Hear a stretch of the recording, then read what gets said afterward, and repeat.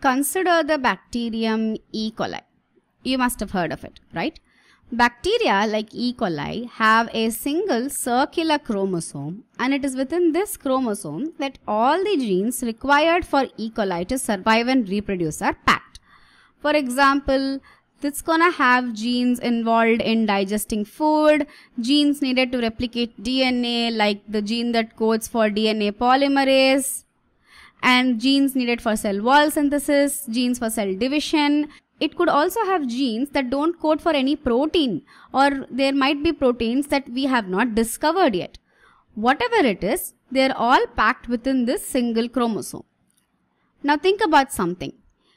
Do you think it is needed by E. coli to synthesize enzymes and proteins involved in digesting food when there is no food source?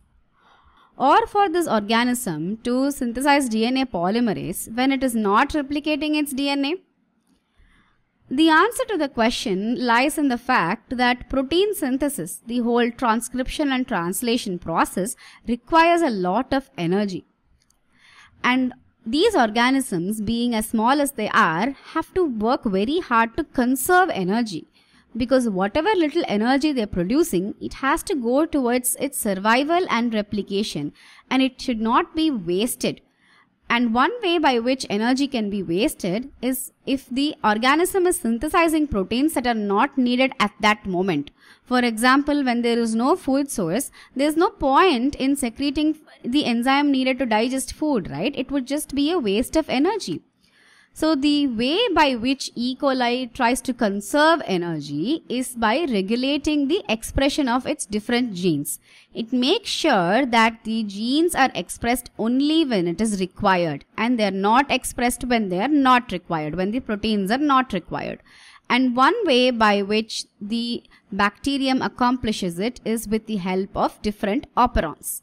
Now, what is an operon? An operon is a sequence of DNA. It contains a promoter which is part of a regulatory sequence, and the promoter is involved in transcribing specific genes, and these genes make up the structural genes of the operon. For example, in this sequence of DNA, you have a promoter here P that controls the expression of genes A, B and C.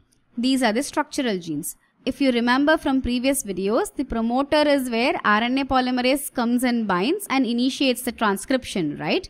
And when it is initiated, the transcription is initiated, all these three genes are synthesized at the same time, and somehow the proteins that are produced are involved in the same function. For example, if we're talking about digesting food, then these proteins are involved in digesting food. Other parts of the regulatory sequence include the operator region. Now, the operator region acts like the mother switch to the promoter itself. So, the operator region can switch on or off the promoter. The functioning of the promoter depends on the operator. There is another part of the regulatory sequence known as the repressor. We'll talk about that in just a while when we're talking about the lac operon. So these are the different parts of an operon, a promoter, the structural genes and other parts of the regulatory sequence.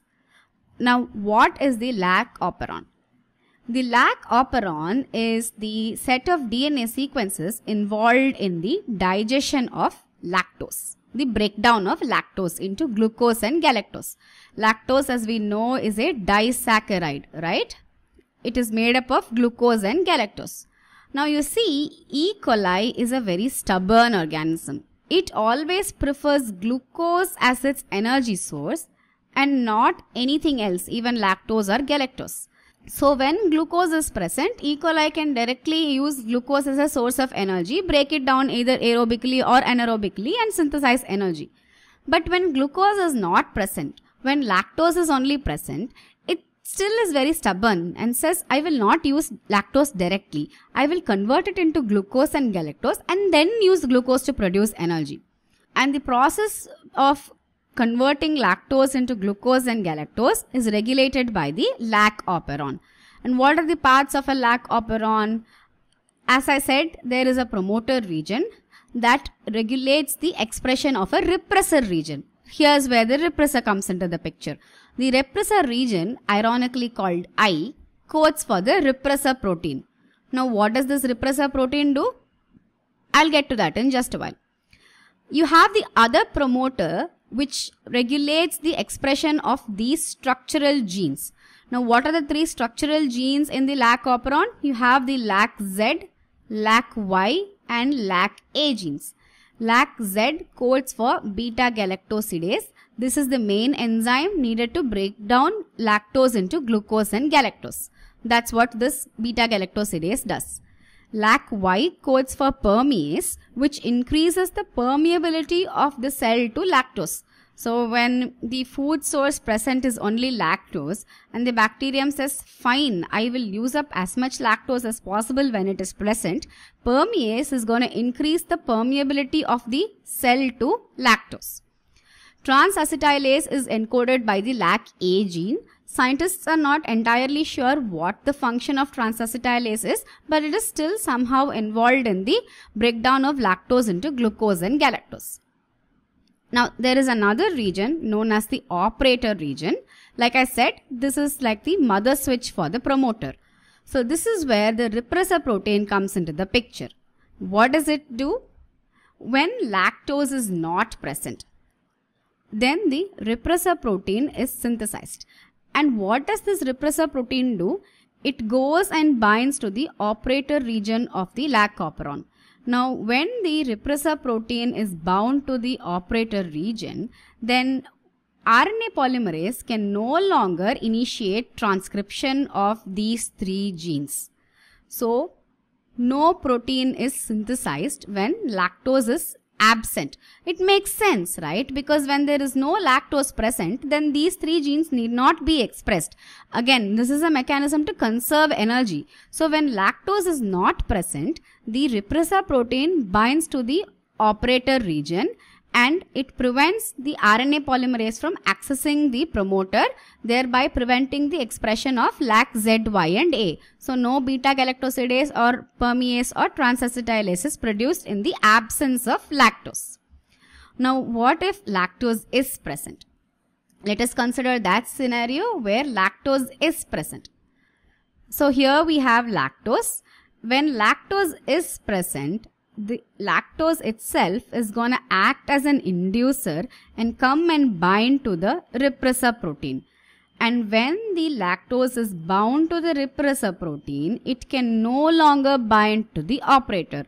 It's going to come and try, of course. It's going to come and try, but it can no longer bind to the operator region. So when the operator region is not bound by this repressor protein, RNA polymerase is free to go and bind to the promoter region. RNA polymerase comes and binds to the promoter, and when RNA polymerase is bound to the promoter, it's gonna allow the transcription of the three structural genes. So with RNA polymerase being bound to the promoter region, the lac Z, Y and A genes are going to be transcribed as a polycistronic mRNA, which means it's a single mRNA. And the mRNA is going to undergo translation and the enzymes beta-galactosidase, permease and trans-acetylase are going to be produced. And when the enzymes are produced, beta-galactosidase is going to cleave lactose into glucose and galactose. So this way, E. coli regulates the expression of these three genes in two scenarios: when lactose is present and when lactose is not present, in the absence of lactose. And it is a mechanism to conserve energy.